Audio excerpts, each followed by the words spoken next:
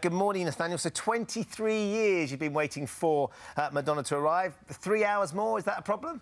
Oh, look, if you're waiting for 23 years, 3 hours isn't actually all that much more to wait unless you're just sitting in a boring theatre waiting for her to arrive, which is what everyone had to do on Wednesday night. Doors opened at 8 o'clock, but Madonna didn't actually show up until 11:15 and then kept performing, which was to her credit, until 1:30. Which was fantastic, but unfortunately the public transport in Brisbane actually stops at 12:15, so anyone who caught the train out couldn't get home and had to wait for a taxi. What was the reaction, Nathanael, when she came on so late? Did she apologise to the fans, and what were they like in the run-up to her appearing? What was the atmosphere in the arena? The atmosphere in the arena was one of absolute boredom. There was a DJ that played before she came out. They played from about 8:30 until 9:30, so it was still quite a long time for them to wait with nothing but just music, background music playing in the theatre. So it was absolute boredom. I saw people like falling asleep in their chairs, people playing games on their phone. People were actually really angry. When I arrived at the theatre, I didn't get there until about 9 o'clock myself, and there were already people starting to leave because they didn't want to wait any longer for Madonna to turn up. So they'd obtained refunds and left the venue.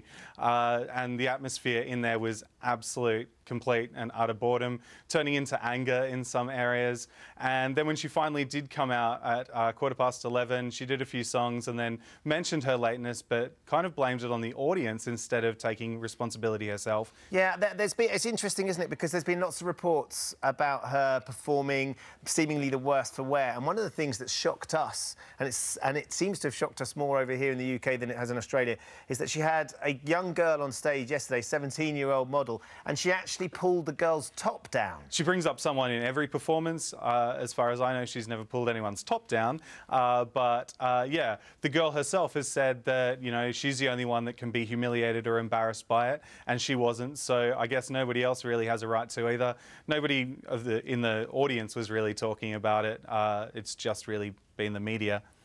Were you shocked by that, Nathanael? Did you write about any of that in your review, or has any of the media written about it over there? Everybody in the media has written about it. I was at the Wednesday night show, not the Thursday night show, so I didn't see it myself. I've seen the footage, and yeah, it is a surprise, but it's Madonna. She's been shocking people since she first started doing this in the 80s. We've all seen the book, we've all seen the photos, so I think if you go to a Madonna concert and you're shocked by seeing a breast, then you're probably not in the right concert. She's got 2 more nights, I gather, hasn't she? Saturday and Sunday. What do you think she will make of the press that's, you know, that she's garnered from being so late? Do you think this is going to change? Will she turn up on time next time? She actually addressed the media she's been getting at her show on Thursday night and described everybody as the late police. I imagine the promoters would have had something to say to her after Wednesday night, because no matter what happened, 3 hours late for a show is pretty unacceptable. It was also massively inconvenient for the audience, and they had to give money back, and no promoter ever wants to put their hand in their pocket. She is filming her 2 shows in Sydney on Saturday and Sunday, so I imagine there'll be restrictions on how late she can go on stage. But it is Madonna. She is the Queen of Pop, apparently, so I guess she's going to do whatever she wants anyway. Queen of being late. Nathanael Coop from the Brisbane Times, thank you for joining us here in the studio. We have Rick Sky. Rick, you've interviewed her on a number of occasions. I'm intrigued because what surprises me more is the lack of reaction to the fact that she exposed this 17-year-old girl's breast on stage. Nathanael kind of saying, you're going to be shocked by that at the Madonna concert, in the wrong concert. In the context of what she did, is that more shocking to us here in the UK than it is in Australia? Well, we like to be shocked. I mean, we're always shocked by Madonna's antics, and we should have learnt that that's what she does. You know, she wants to infuriate people because that's a great way of publicity, and that's all she does. If that was a male star, I reckon that would be front page everywhere today. We would all be talking, and everybody would be outraged. I don't know. Do you think she gets away with a lot because she's Madonna?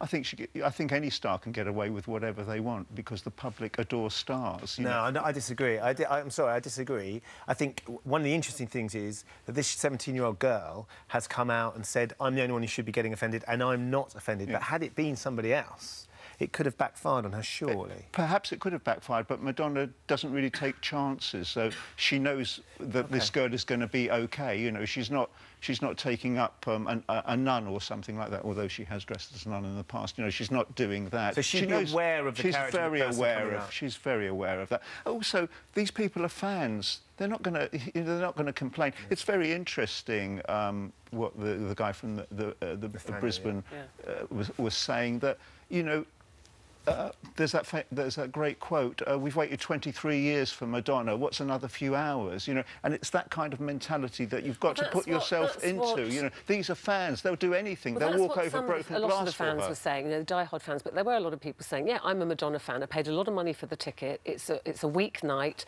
the late transport, I've now missed my if I don't go now, I'm going to miss my last train, I've got to go to work tomorrow, and those people are furious, so she hasn't got away with that. She hasn't, no. I mean, the one thing... She's not British Rail. We don't expect her to... Well, mind you, they don't run on time either, you know. But we don't expect her to be on time. Rock and roll is known for being wild and it's not punctual and things like that. She is, by being so late, it is frustrating, annoying. What I don't understand, what I can't understand, is why she doesn't entertain... Why isn't all that programmed, and so there's videos of Madonna or something beforehand. DJ having to pay for 3 hours. Or why doesn't she give everyone a cab? Well, listen, she's playing again, as we said, in Sydney Saturday and Sunday, so watch this space. But interestingly, as Nathanael said, they're filming that one, so you can imagine she's picking up the costs of all the camera crew and stuff. Rick, thank you very much for joining us. Pleasure.